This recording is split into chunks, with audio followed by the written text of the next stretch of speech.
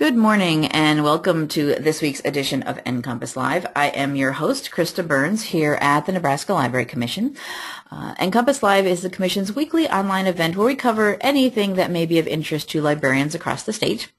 We do these sessions every Wednesday morning at 10 a.m. Central Time, and they are recorded. So if you are unable to join us on Wednesday mornings, you can always go and watch our recorded sessions. We have all of them up here on our website, so you can go back and watch any of them that you may have missed or anything that you want to watch again.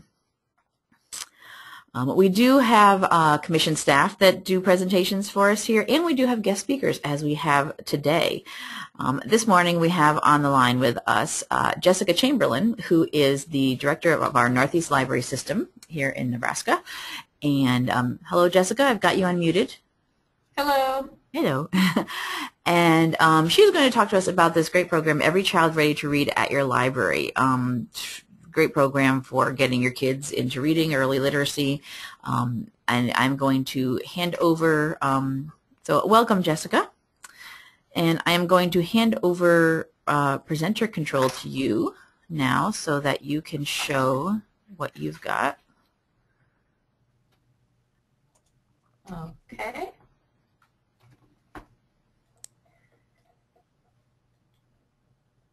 Now let me get that going to a slideshow here. Yeah, absolutely. Yep, we can see. I can see your slides. All good. It doesn't want to play nice and be full screen here. There we go. There it goes. Yep, we see it now. All right. Should I go ahead and get started then? Go right ahead. You're on. Okay. As Krista said, my name is Jessica Chamberlain. I'm the director of the Northeast Library System here in Nebraska, and I wanted to talk to you about Every Child Ready to Read at Your Library.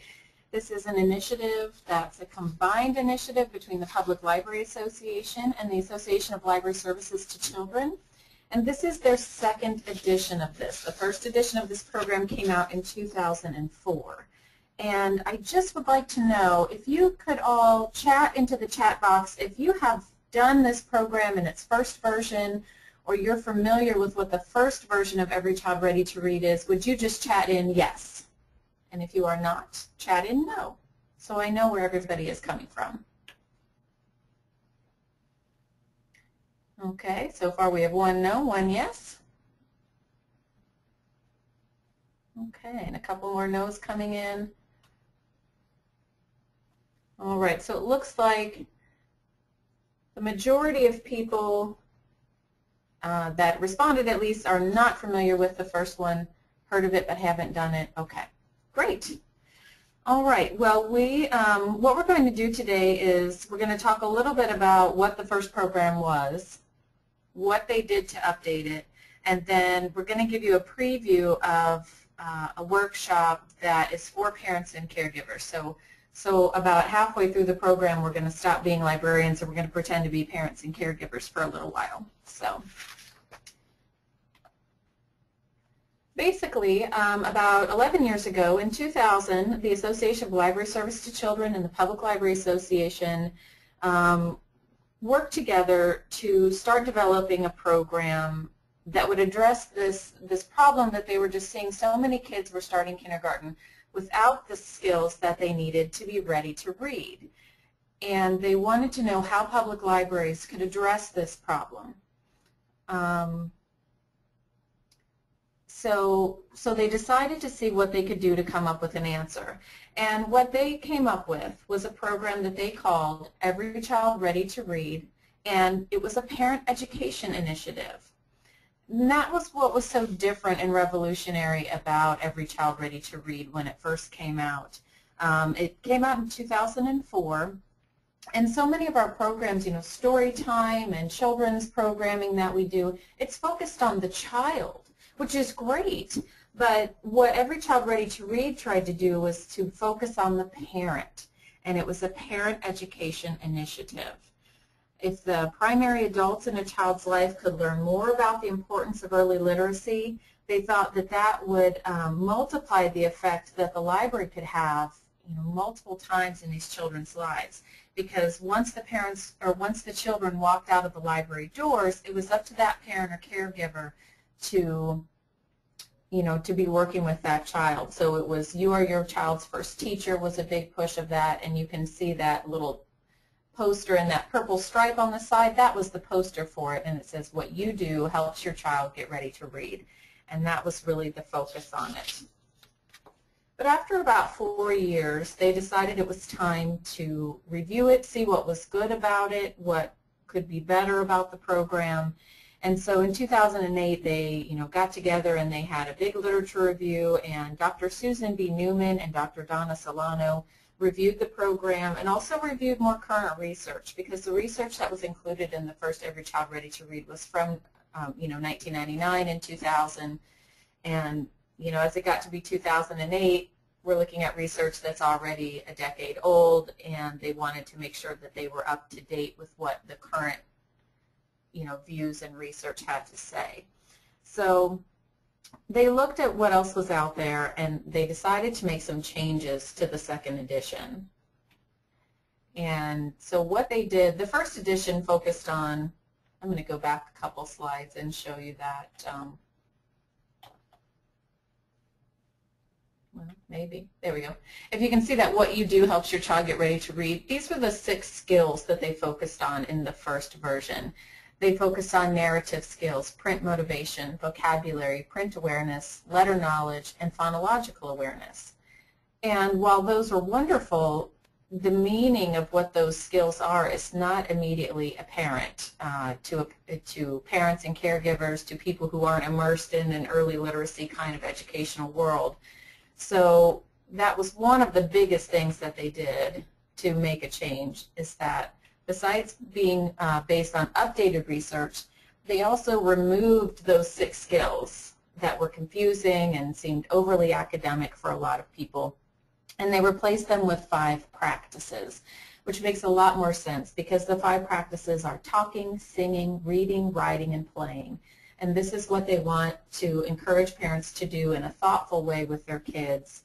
And these are non-intimidating. It's not scary to say, "I want you to talk with your child or play with your child," but to say, "You should be teaching your child phonological awareness," is a little daunting for a lot of people. So they removed a lot of the academic jargon, went to the 5 practices, and also talked about having a stimulating early literacy environment in the home, and that's something we'll talk about a little bit later as we get to the parent education part of it.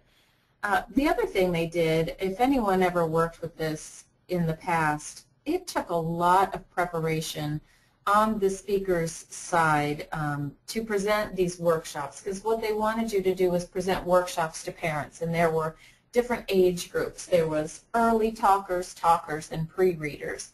And as a presenter and I did these workshops at libraries many times, it took a lot of preparation on my part to get these ready for the parents that were coming. With this new program, you have to buy the binder or all the materials, and they give you a DVD or a CD loaded with things. But the handouts are much better. The presentations are all ready for you. This PowerPoint that I'm showing was already preloaded on the CD, and they really make it a lot easier for presenters to have some presentation-ready materials. And they can also all be customized with your library's logo and your own pictures and that kind of thing, which is nice. So that was just another update that they made. So when we talk about they're based on updated research, I want to highlight that a little bit, and what is this research that they're basing this on, because that's another big push of Every Child Ready to Read, is that this is a scientifically studied, research-based program that's a parent initiative for the public libraries. So the studies that they based it on were the prevention of reading difficulties, and this was from 1998, the National Reading Panel Report from 2000, which focused on preschool children through age 9, the National Literacy Panel on language for minority children and youth, and this is from 2006, and the National Early Literacy Panel from 2008, which focused on birth through kindergarten years of children. And what they found was that the results of these studies were very consistent. They emphasized the same things over and over, that there are certain skills that children need in order to become successful readers. So what they found as these consistent results was that children's reading success starts at birth. It starts with positive language and literacy experiences from the very beginning. And that if children develop pre-reading skills before they start kindergarten, they can focus on learning to read once they begin school. And one thing I want to clarify about this is this program is not designed to teach children how to read. It's about giving kids the skills they need so that when they start school, they're ready to read and they're ready to learn. Because children who start kindergarten ready to learn have a greater success throughout their school years. They're more likely to read at or above their grade level by the end of second grade, and those who are reading at or above grade level by the end of fourth grade are much more likely to graduate from high school and to be successful readers and learners throughout their life.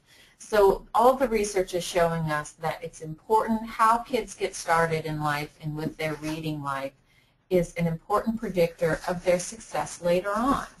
So this is imperative that libraries be part of this, because this is, you know, the success of our community and the future success of the children in our community. We can be a part of that. We can be an important part of their development in these early years.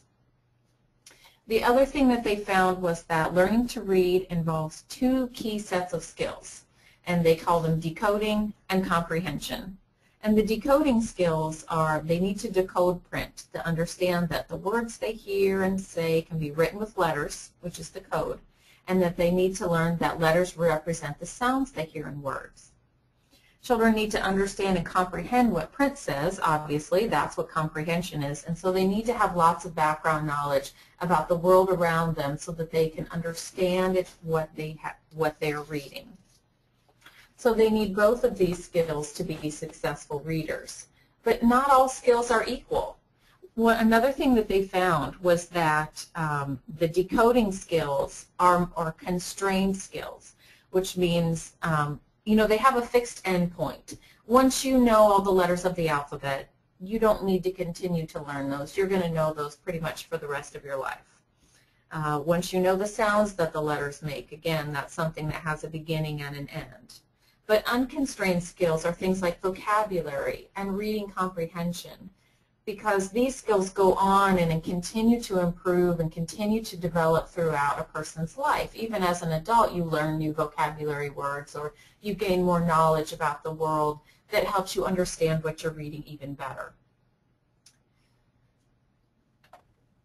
So public libraries are a natural place for children to learn both of these skills. You know, decoding are the constrained skills, comprehension, the unconstrained skills. The public library is a natural fit for this. What I want to point out here too is this is a key difference between the first version and the second version of Every Child Ready to Read, is that these constrained and unconstrained skills and decoding and comprehension, all of that is for you as librarians. That's for your benefit, for your background knowledge.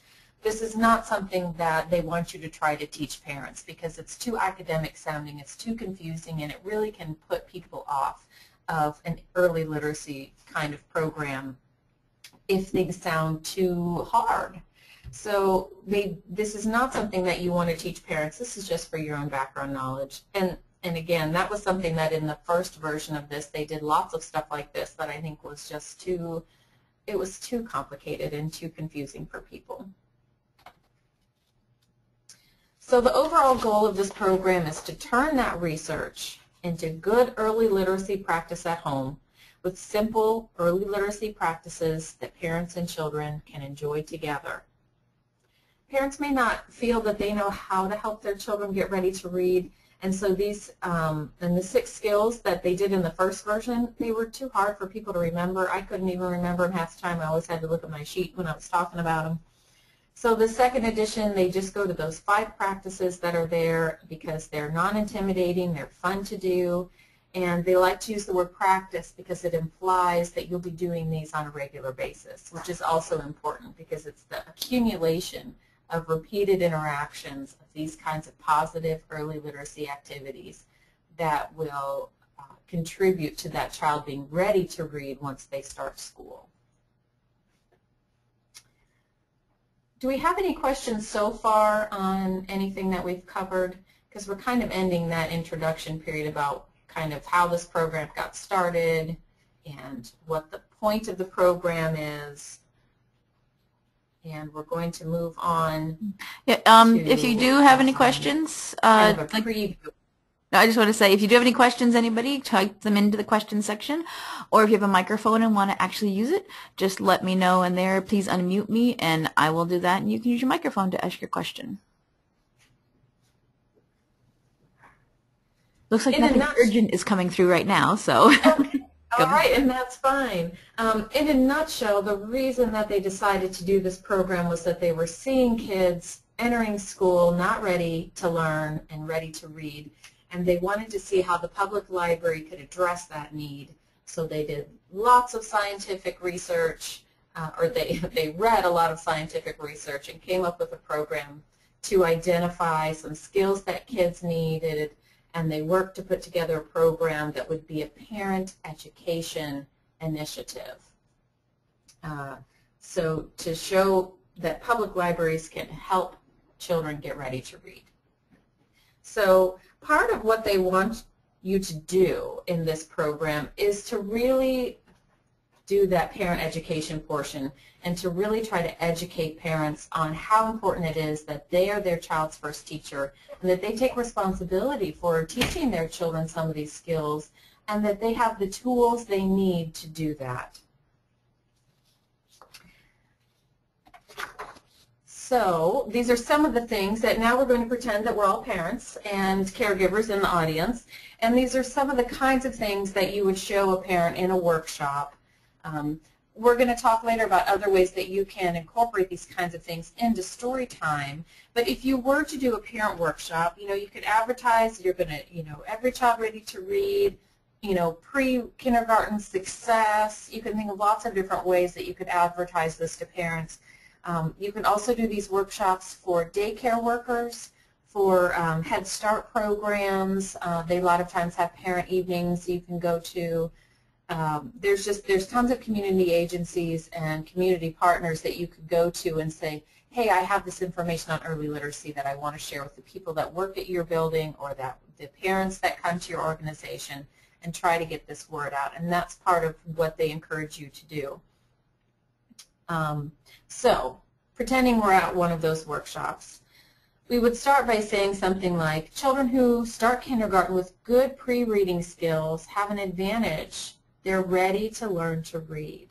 And you talk about how important it is, some of the things that I've said before about if they're, reading at or above grade level by the end of second grade, that, if then they're reading at or above grade level by the end of fourth grade, they're more likely to graduate from high school. So these early experiences are very important.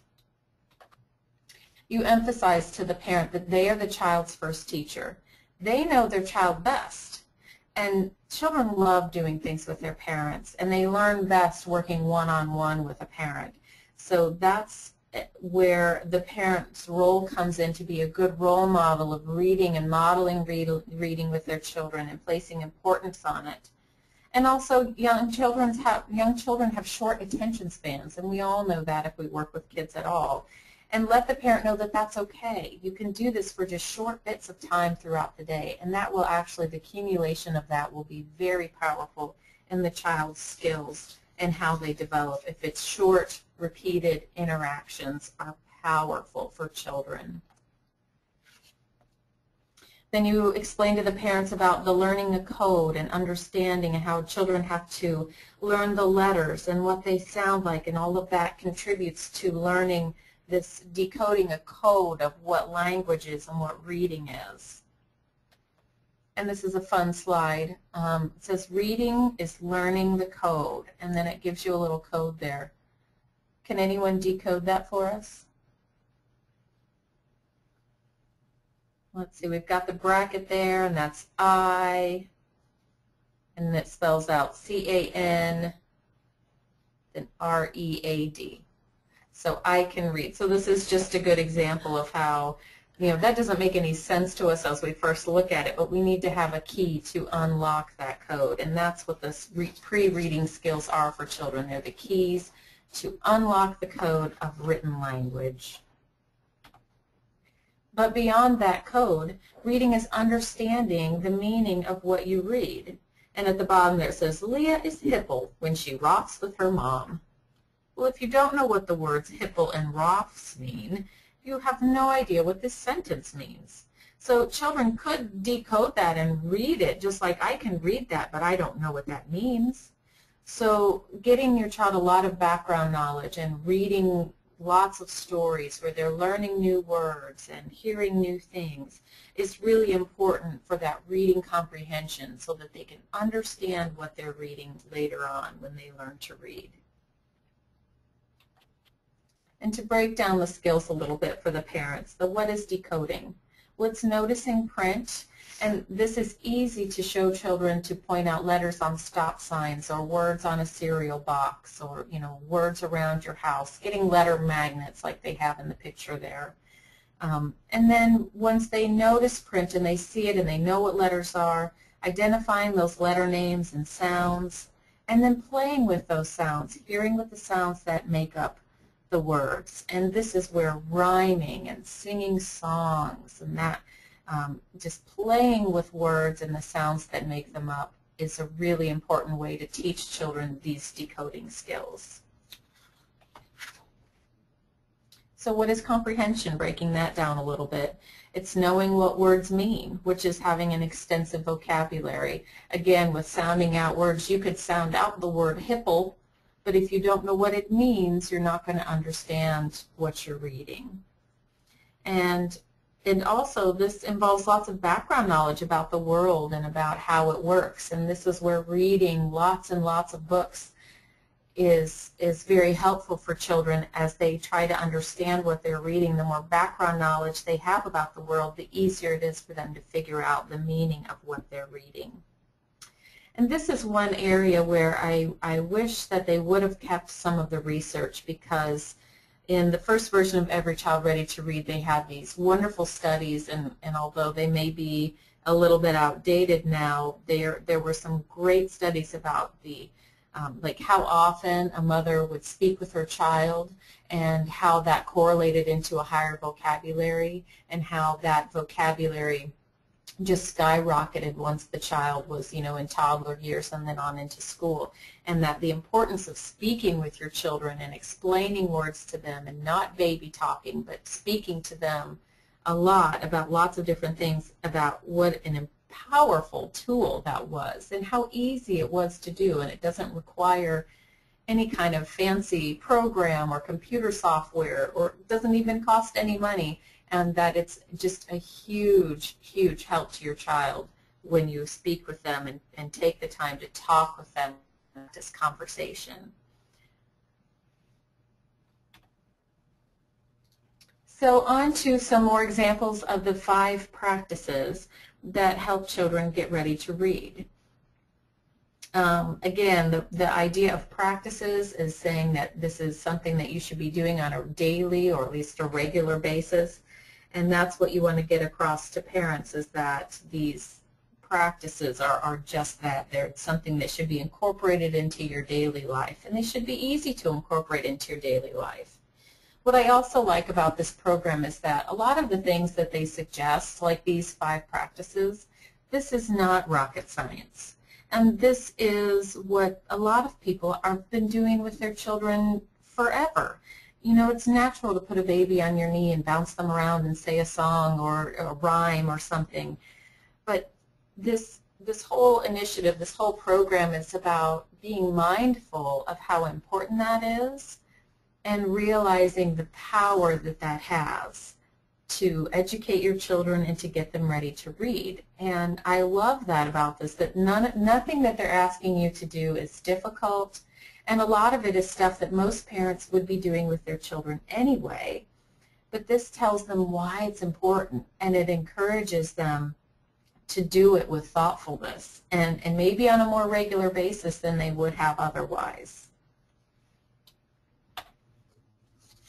And one point that they make very clear, and they did in the first one as well, and this is research-based, backed up by all those studies that they looked at, is that parents should speak to their children in the language they know best, because this encourages language fluency and it helps children understand the nuances of language, the structure of language, and gives them a wide variety of vocabulary and sentence structure.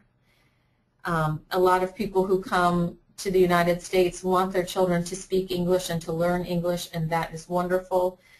But it is important that the parent also speaks to the child in the language in which they are most fluent, because children are wired to learn language at a young age, and so they will easily be able to translate that knowledge of language into another language when they go to school. Say they speak Spanish at home a lot. They'll be able to learn English and translate words into English, but they'll get a more rich language experience if the parent speaks to them in their native language. So this next section is just going to give a little preview of what the 5 practices are and what they can do to help their children learn these practices. And again, here's a difference between the first and the second version too. In Every Child Ready to Read, the first version, they had all of those skills and they had age-appropriate ways to teach all the skills. Well, in the second version, they go to the 5 practices, which are widely adaptable across a wide age range and will make it very easy to apply in a day-to-day kind of manner with children. So the first one is talking. Children learn about language by listening to parents talk and joining in the conversation.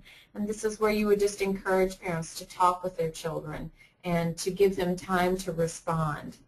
It takes children a little while sometimes to formulate an answer, and you can tell their little brains are thinking, and it's important to be patient and to wait for the answer and not to just say the answer because you're waiting for them to say it and you know what they're going to say, so you just say it anyway.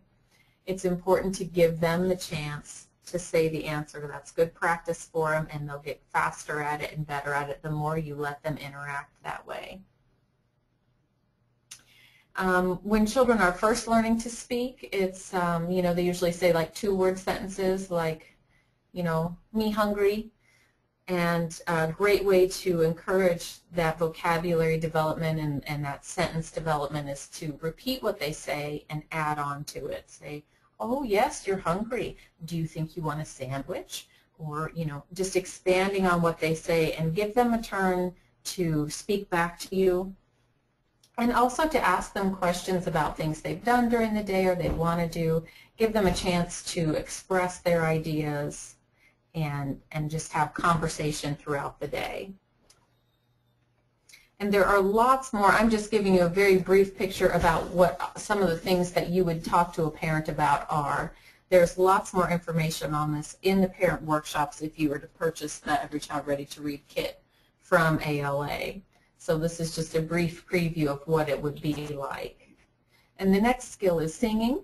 And songs are a natural way to learn language. What's great about singing is that it slows down the language so that children can hear those little different sounds in the words. And often there'll be a different note for each syllable of a word, like Mary had a little lamb.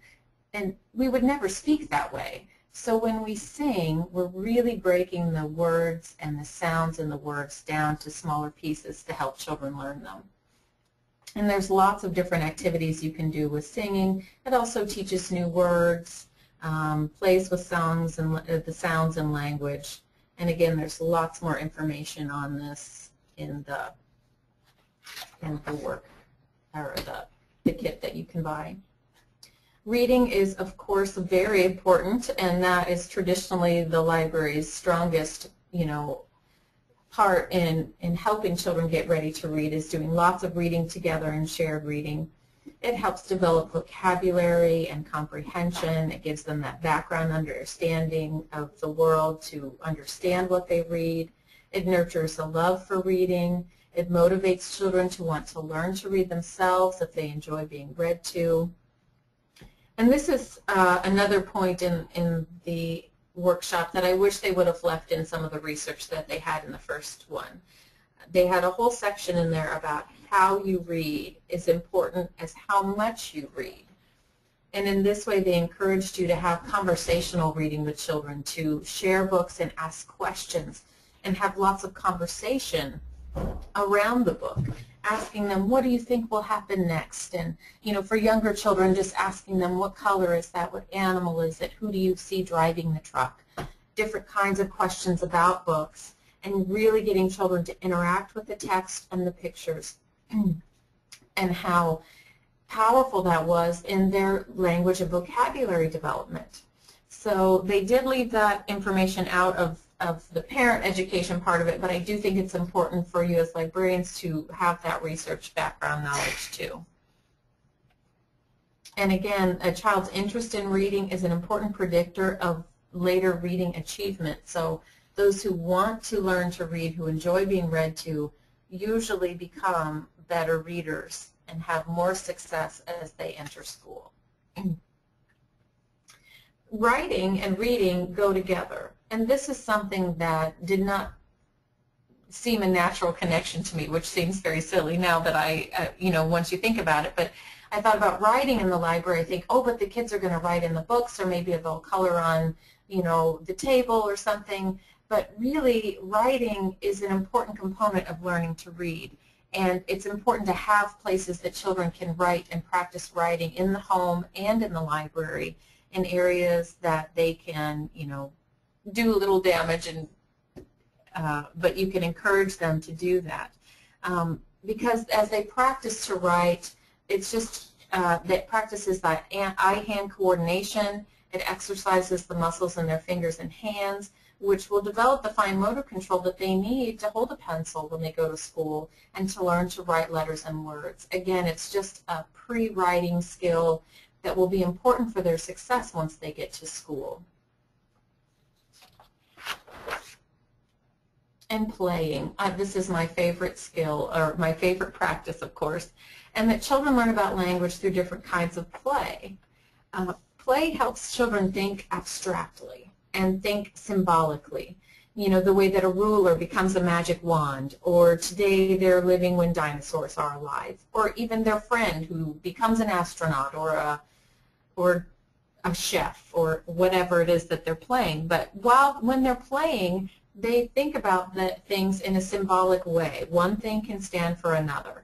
And this also helps children understand that written words stand for real concepts, real objects, and experiences. Pretend play helps children develop oral language skills, to develop narrative skills as they practice putting their thoughts into words, and they make up games and sentences with other children. It also helps them develop narrative skills as children make up stories. And the more they practice with stories, the more they know about stories, how they have a beginning, a middle, and an end. And this just really helps develop their skills in that way. And a home environment can really help them get ready to read. And this is, again, where you make that assertion to the parents and caregivers that are there that they are the child's first teacher. And their home is where the child begins to learn to read. They can make their home a great place to learn by having books available in a place that's easy for them to get to, by having writing materials that the child can practice with in a safe environment, by having toys that encourage dramatic play, that encourage pretend, you know, puppets and dress-up clothes, and you know, toy kitchens and toy tool sets and things that children can really pretend and imagine with. All of those kinds of toys are the kinds of things that will stimulate the child's development, that will stimulate those pre-reading skills that it's important to have.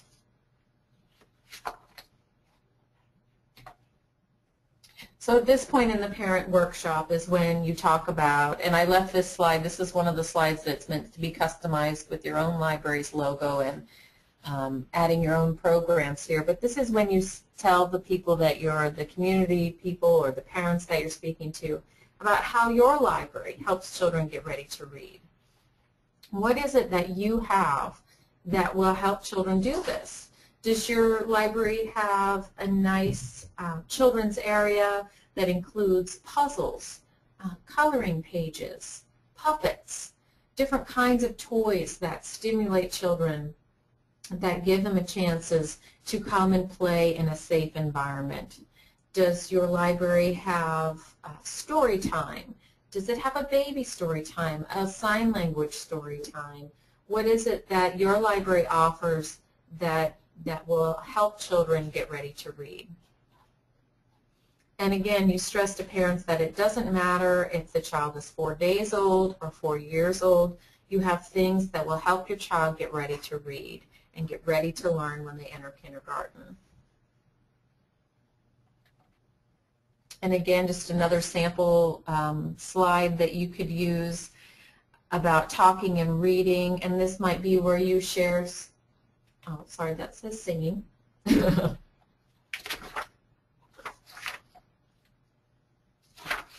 About different programs that you have for people in the community.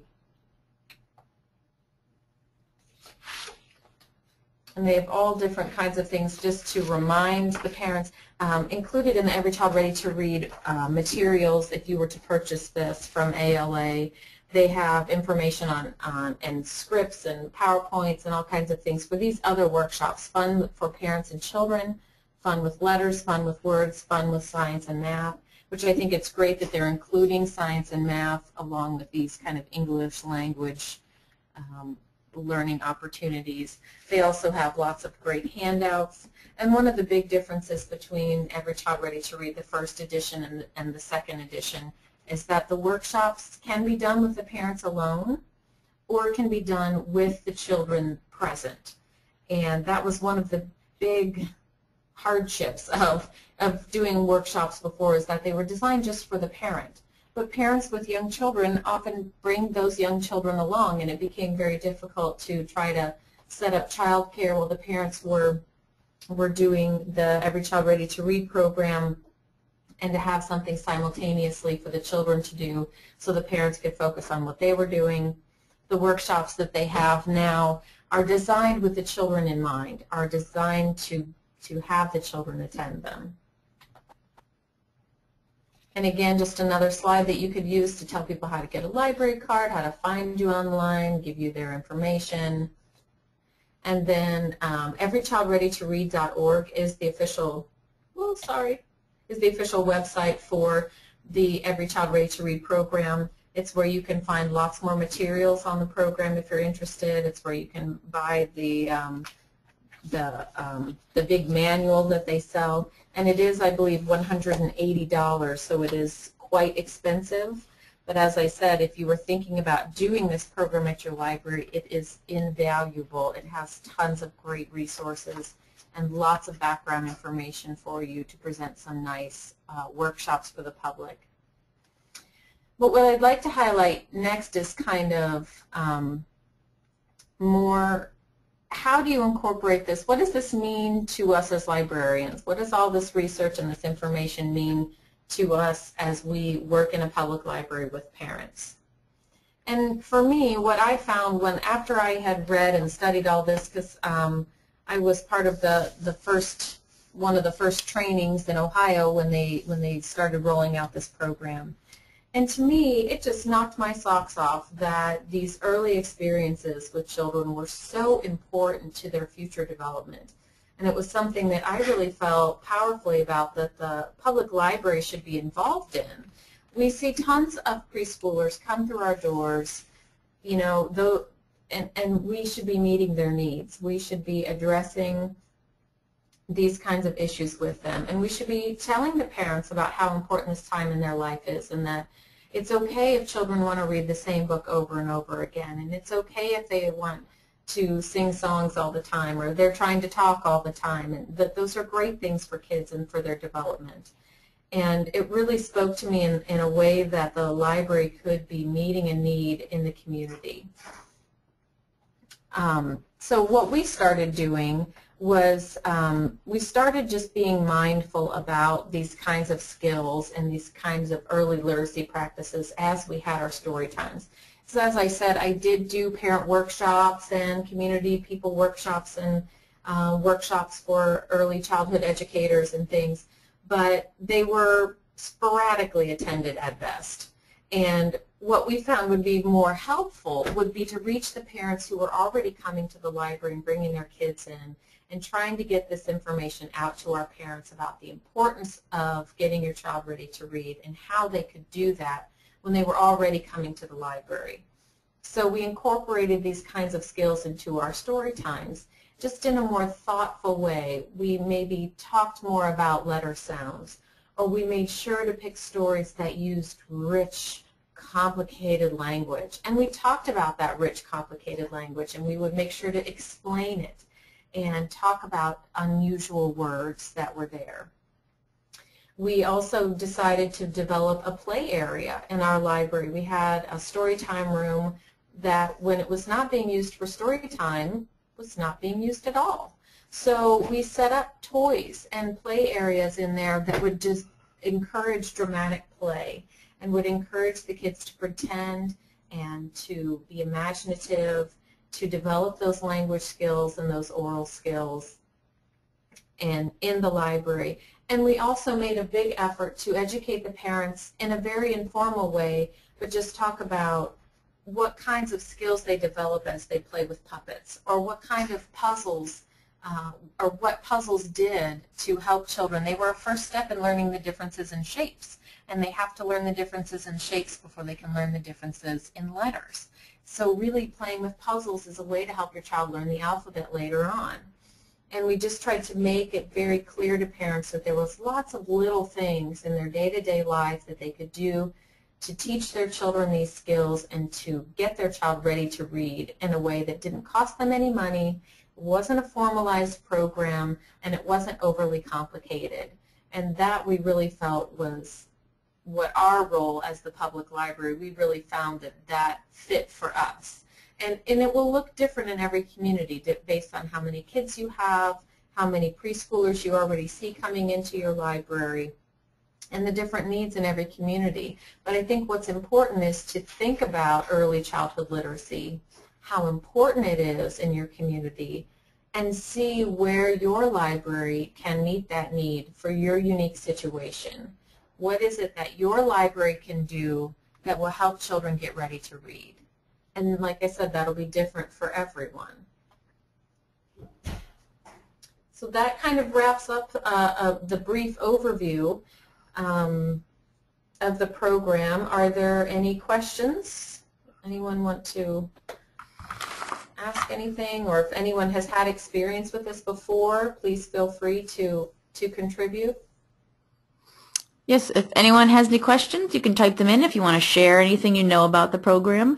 I noticed that most of the people that answered your question in the beginning said they had not actually done it themselves, but probably had heard about it.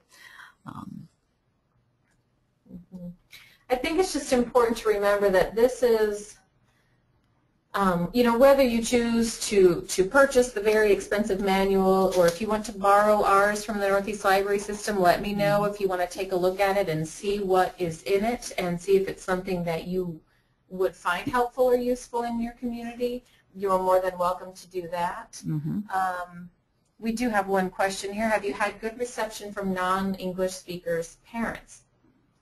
And I will say in my situation when I did the programs, we did have one in particular that I remember, a non-English speaking parent came who was shocked that she should be speaking in her native tongue to her child, and she had been trying so hard to learn English that she was trying to teach her daughter English, and she felt it was important that she speak to her in English. And when she heard that really she should be also speaking in her native tongue to get that fluency and richness of language, she was really quite surprised by that.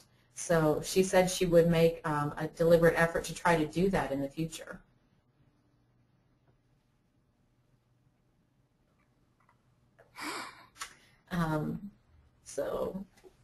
That was an interesting outcome, I thought, as well. Yeah, that wouldn't be, you'd think, yeah, people I'm sure instinctually think the opposite. Yeah, and it's just so, I just find this it's so important that we reach children when they are young to give them these skills, and, you know, it makes such a difference in their whole life. I mean, This is important, an important time in their life. That birth to age 5 or 6 when they enter school is hugely important in their language development, in their brain formation. And again, that's something that they left out entirely of the second edition of Every Child Ready to Read. But in the first edition, they have lots of research on brain development and about how early experiences can change the development of children's brains. And also that when children feel loved and secure, they have better memory. They can hold on to memories better because of the increased serotonin in the brain. So really feeling loved and safe is as important to learning as anything else, because they won't hold on to those memories as easily if they're under a lot of stress or they're in an environment where they do not feel safe. Absolutely, definitely. I just noted a few things I noticed about during your presentation. I was very impressed and glad to see how this program is based on all that research, that it's got real background and information. And I know, as you said, you know, don't drown the parents in a lot of that stuff to scare them away, but it's nice to know that it was there and that it came from real good research. Absolutely, and I think that's one of the strongest points of this program, is because, you know, we know that reading is good for kids. Okay, Yes. We all know that. We're librarians and we love reading, and that we know. But do we have the information to back it up? You know, do we have the scientific proof to say why this is important? And one thing I always said to parents was like, you know, why? So we all sing the Eensy Weensy Spider with our kids when they're little. You know, that's a song that just about everybody sings. Why is that important? And this program gives you the backup of why that's not just a silly thing to do. That's actually teaching them something very important. And so it gives you that backup to say there's a reason why we do story time in the library, and there's a reason why we do all these kinds of things. Okay, and we do have another question. I'm a children's librarian, and I'm not that comfortable working with infants. Do you have any suggestions for how to incorporate these skills with those under 1 year? That's a great question. And I actually, when we did story time, we had what we called a baby time, and it was from birth up to age 2, and we did the program itself was about half an hour, but the structured part of it was about 10 to 15 minutes long because the babies just get wiggly after that. But what we did was have the child sit on the parent's lap, and we would do little rhymes, like the parents would move the baby's hands and do like open, shut them, or just play peekaboo, or do simple rhymes like the Eensy Weensy Spider, and we would sing and do finger plays a lot, and tickle rhymes or bouncing rhymes, because all of those play with language and explore language and introduce new vocabulary. And then we would share a couple of really short books if we could. Sometimes we just had the parents share books with the baby on their lap, because young infants especially can't see more than about a foot away from them. So sharing a book at the front of the room is not developmentally appropriate. It's got to be something that's closer to them.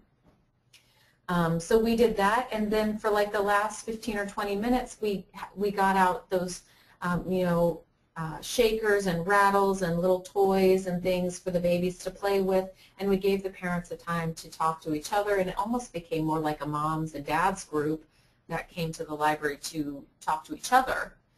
But it was also very beneficial for the children. And again, I thought that was a perfect fit, because if the aim of this is to educate parents, that's really what we were doing, because everything we would do, we would send home sheets of the rhymes that we did that day and say, you know, these are great things that you can do with your baby during the week, and we'll see you back next time and we'll learn some new ones. But really we tried to use it as a model for what they could be doing at home.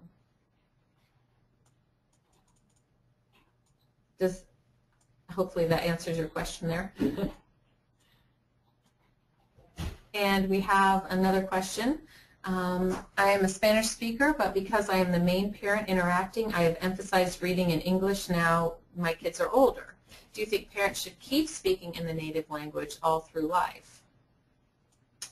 That, I would say, as the child acquires language fluency, and if your children are older and they've already, you know, acquired either the English or Spanish language but in a fluent way, then that would not be as necessary anymore because they've already become fluent in a language, if that makes sense. I'm certainly no scientist and I don't know, but my interpretation of the study would be that it's important to speak in that fluent language as the children are learning language. And once they have learned and acquired a fluency of language, then that would not become as important.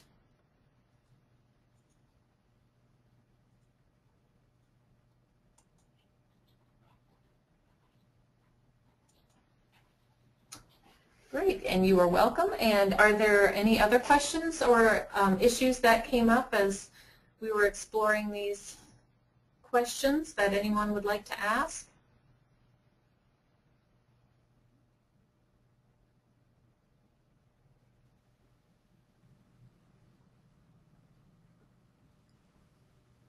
I'm going to take that as a no, I think. What do you think, Krista? Yeah, it doesn't look like anybody has any urgent issues. Okay. But it's great, as you guys saw, as you all saw, you can always go to the website there, everychildreadytoread.org, for more information. We will, when I put the recording up, we will add a link to that as well to it, so you'll be able to get to it quickly. Oh, you do have a comment there from one of our librarians here in Nebraska. Oh, thank you, Laura. Loves this program, would like to try it at the Stanton Public Library. Great. Go there and find the information. And of course, I'm sure, Jessica, you said anyone can contact you if they do want to ask you more about it too. Absolutely. Yeah. And we do have a copy of the manual if you wanted to borrow it and take a look at what it offers and the different kind of programs it has. Yeah, sure. You are certainly more than welcome to take a look at it. Absolutely. Definitely a good idea. Okay. Okay, yeah, Laura, give Jessica a call and she can loan it out to you guys. Okay, I am, taking back control here so you guys can see my screen here. I just had the website open. I was looking at it as you were talking. So this is just so you can see the Every Child Ready to Read website where all the information is on there. So looks like we don't have any urgent last-minute questions, so I think we will wrap it up for the day. Thank you so much, Jessica. That was great. Like I said, a lot of great information, and yeah, even though I don't actually work at a library, I'm glad that this kind of program is out there for the kids to get and the parents to become more involved in their children's reading. I know. Yeah. I was read to a lot as a child, and brought to the library constantly, so I'm sure that had something to do with how I ended up as a librarian today. I'm sure it did. All right. So thank you very much, Jessica. And as I said, the session was recorded, and it will be available later today. You'll all be notified that when it is ready. And I hope you will join us next week on NCompass Live when our topic that we just set up, you may not have heard about this one yet, is about Cat Express and WebDewey. We here in Nebraska have group discounts for both of those services, and I will be presenting on that along with Emily Nimsicant, the cataloging librarian here at the Nebraska Library Commission, to tell you about those two services and how you can save if you want to purchase them through us here at the Library Commission. So that will be our session for next week. So thank you very much, Jessica, for speaking with us today.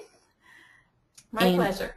And thank you, everyone, for attending. And we will see you next week on NCompass Live. Bye-bye.